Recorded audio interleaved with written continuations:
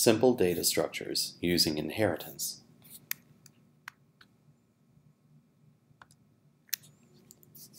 In the previous videos, we've been working with our user-implemented package called myPackage.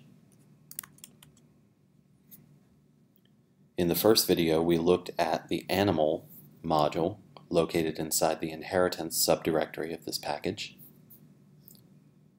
This time we're going to look at the module included inside structures.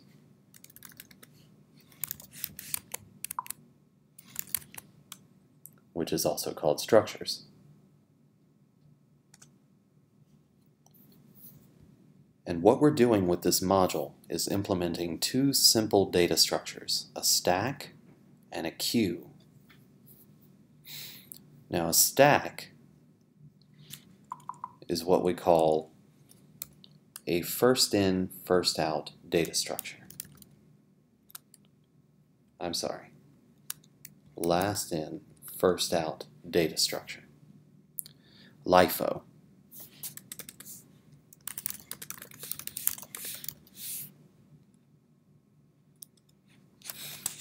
And we can just make a comment out of that line. The queue, that is the first in, first out data structure.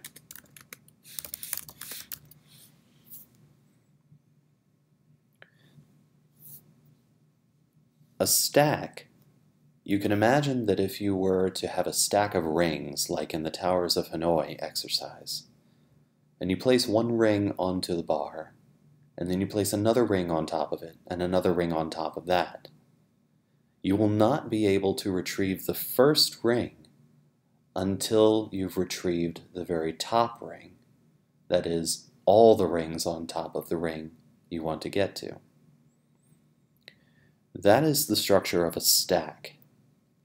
That if we place something into the stack, and then we place another item into the stack, we won't be able to retrieve the first item until we retrieve the last. This is useful in implementing, for example, the back button in your web browser. Every time you hit the back button, it's like you're taking a page off of the stack and looking at the next one down. A queue, first in, first out. Americans might say standing in line. The British might say standing in the queue. A queue is a line, and as you might expect at a line for, let's say a line for buying tickets for something, the first one in the queue should be the first one to be able to buy tickets. It wouldn't make sense if a line were more like a stack, where the last one in line is also the first one to buy tickets. So queues are important in implementing, for example, a print queue. That is, if you and everyone else in your office needs to print something off of the printer, it doesn't make sense that the last person who said they needed to print, who clicked the print button, gets to print off their document first. Instead, it makes sense that the first person who indicated a job to print, printed first. So stacks, last in, first out, and queues, first in, first out, are different ways of structuring data, and they each have their uses. So let's talk about how we've implemented a stack and a queue. We've done so extremely simply. We are inheriting from list. And if you haven't watched the video on inheritance, go take a minute and watch that. We are implementing a subclass of list. So everything we can do with a list, we can now do with a stack. We simply call the super constructor. We call the constructor of the parent class, which in this case is list. So what we're doing is creating a list.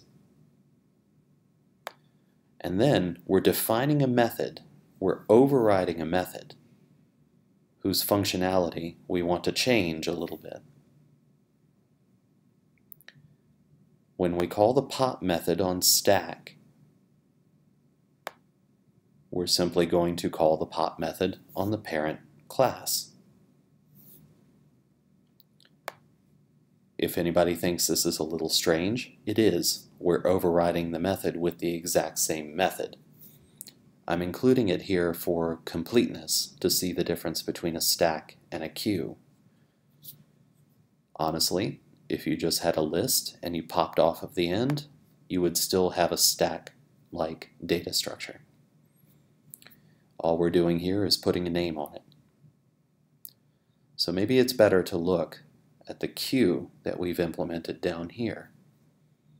Notice a lot of the syntax is the same. We're calling the list as the parent class, calling the superconstructor from that parent class. And down here we truly are redefining pop. There are ways to pop from the 0 index on a list, but we want this queue data structure to be intuitive, and so we simply say that when we pop from a queue, we're not popping from the last item that we added. We're popping from the first item that we added. And that's it. That's all there is to it. These are our simple stack and queue data structures. So let's see how they work.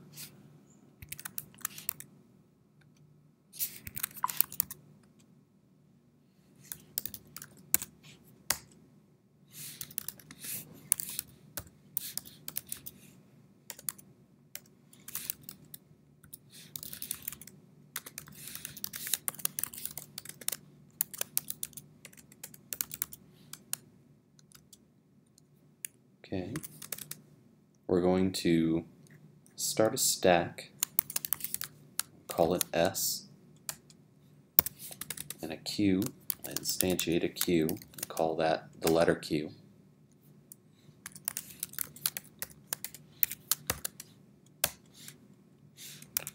Notice the same methods we could use on a list, that is the same methods we could use on a parent class, still work for the stack and queue. And that is part of the power of inheritance, not having to rewrite methods over and over again for classes that are subclasses of parent classes. So right now we have a stack and a queue. We have appended 1, 2, 3 to each of our stack and queue. Let's see what happens when we pop from the stack. 3, 2, 1. Last in, first out. One more time. And we get an index error. We were trying to pop from an empty list. Yeah, our stack is empty.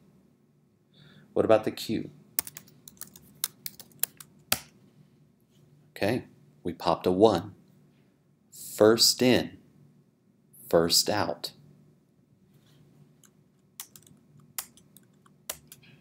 Now it's empty. So by inheriting from Python's list class and then overriding the method whose behavior we want to change, we were able to implement really a queue very simply. And we also pretended to implement a stack, but we didn't really change anything. You could, if you wanted pop to behave a little bit differently, you could do the same thing. You could override the pop method and change its behavior to be whatever you'd like.